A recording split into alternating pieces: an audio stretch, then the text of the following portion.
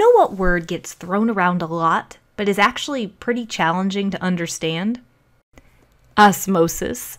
But it does answer some great questions like, why would it be deadly to give someone an IV of pure water? Or why would a saltwater fish placed in fresh water experience major problems? We'll answer these questions as well as explain the process of osmosis. Now, first understand that osmosis is the movement of water, and that really is a type of diffusion. Often when you're talking about osmosis, you're talking about the movement of water through a semi-permeable membrane like a cell membrane. A cell membrane has openings small enough for water molecules to pass, but it will not allow larger things like salt molecules to freely pass, at least not without assistance. Osmosis is a type of passive transport, meaning that it doesn't require energy. I mentioned osmosis is a type of diffusion, and similar to what you might have learned about with diffusion, molecules, in this case water, travel from areas of high concentration of water to low concentration of water. But there's another way to think about water movement in osmosis. A low water concentration likely means there are a lot of solutes. Solutes are substances like salt or sugar that can be dissolved within a solvent, like water. Water has the tendency to move to areas where there is a high solute concentration, which means there's less water concentration. So if you want to easily figure out where the water will travel, look to the side where there is a greater solute concentration. So let's imagine you have a box with a semi-permeable membrane in the center. And remember, this membrane will let tiny things pass through it like water and gases, but not large solutes like salt. We'll label one side of the box A and one side of the box B. If you had pure water on both sides of the box, those water molecules, they're moving. Water molecules, they like to move. But the net movement of water on the two sides is zero, meaning the overall change in direction of movement is zero. Now let's imagine on side B, you dump a huge amount of salt there. So which direction will the water move towards? A or B? The answer is B. This area has a high solute concentration, and remember, water moves to areas of higher solute concentration. You can almost think of the water as trying to equalize the concentrations, diluting side B. Once equilibrium is reached, the net movement of water on the two sides will be zero, but remember that water still likes to move, and movement still occurs. Here's some vocabulary to know. We call side B hypertonic. You know that prefix hyper when you think of a hyper person? Well, that helps me think of a high amount of something. For a hyper person, it might be caffeine. But in our case, it means a high solute concentration. But we can't just say something is hypertonic without comparing it to something else. We say that side B is hypertonic to side A because it has a greater solute concentration than side A. In osmosis, water moves to the hypertonic side. We say side A is hypotonic. Hypo rhymes with low, which helps me remember that it's a lower solute concentration, at least when compared to side B. So let's do some real-life examples now, because this box thing is getting a little bit boring. When someone gets an IV in a hospital, it may look like the clear fluid running through the IV is water. But it is certainly not water. That would actually be a disaster because of osmosis. Let's say hypothetically there was pure water placed in an IV. Now, an IV tube typically runs through a vein so that you have access to your bloodstream, really useful for running medication through. Blood actually consists of many different types of cells. Red blood cells are a great example. So what do you think has a greater solute concentration? The hypothetical pure water in the IV tube or in the red blood cells? Remember, cells are not empty vessels. They do contain solutes. The pure water that hypothetically is running through this IV tube has no solutes. It's just pure water.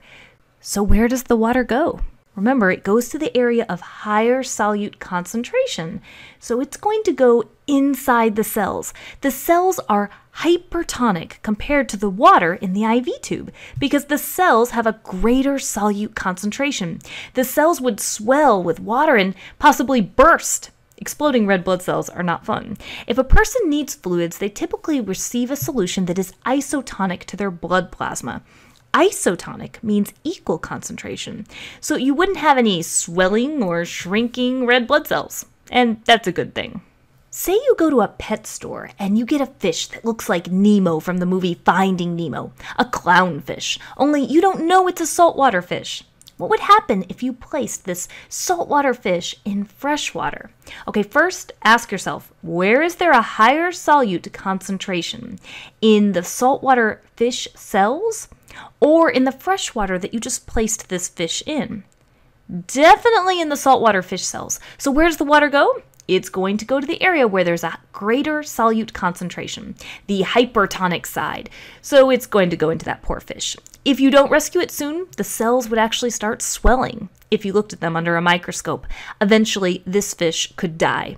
Now, one thing to clarify, saltwater fish and freshwater fish are not necessarily isotonic. Remember, that means equal concentration to their surroundings. But they have special adaptations that allow them to live in their environment, and usually they can't make a major switch from a saltwater environment to a freshwater environment. Now, not all fish have this problem. There are some fish that have this amazing adaptation to switch between fresh and saltwater, and they have to deal with this osmosis problem frequently. Salmon, for example. I think if I had to be a fish, I'd be a salmon. You know, osmosis also explains how many kinds of plants get their water. Sure, many plants have roots, but how does the water get into the roots? When it rains, the soil becomes saturated with water. The root hair cells have a higher concentration of solutes within them than the solutes in the saturated soil. So the water travels to the area that is hypertonic, and in this case, the roots. Or if you live in an area that gets ice, you might be used to salt trucks salting the road. Great for icy roads. Not so great for the plants that live right by the roadside. If you dump a bunch of salt on these plants, you can make the soil environment around them very salty, very high in solute concentration, very hypertonic compared to the root hair cells. So how does the water move into the root hair cells now? Well, it doesn't. Many plants by salted roadsides die. The same kind of thing can be tragic for slugs. We think slugs are misunderstood, almost cute gastropods. We understand that many gardeners find them to be pests in their garden, but we really don't like it when we hear of salt being placed on slugs. It really is death by osmosis. Basically, if salt is dumped on a slug, you are making that outside environment of the slug right there next to it very hypertonic. The slug is hypotonic to the salt. Remember, the water will travel to the area of higher solute concentration, to the hypertonic side. So the water that was in the slug, the moisture that this slimy slug needs, travels out of the slug, and the slug dehydrates. You can get really technical with osmosis. In advanced biology, you explore a formula to calculate water potential, and that in osmosis, water travels to areas of lower water potential, basically areas of lower free energy. We won't be going into the water potential calculations with this short clip, but we like to think about water as loving solutes and avoiding pressure whenever determining where will the water go. Water is one of the most important molecules for life. So the big picture here is in all topics of life, it is really important to understand how water travels. Practice makes perfect, and so we have some practice problems if you would like to test out your osmosis skills. Well, that's it for the Amoeba Sisters, and we remind you to stay curious.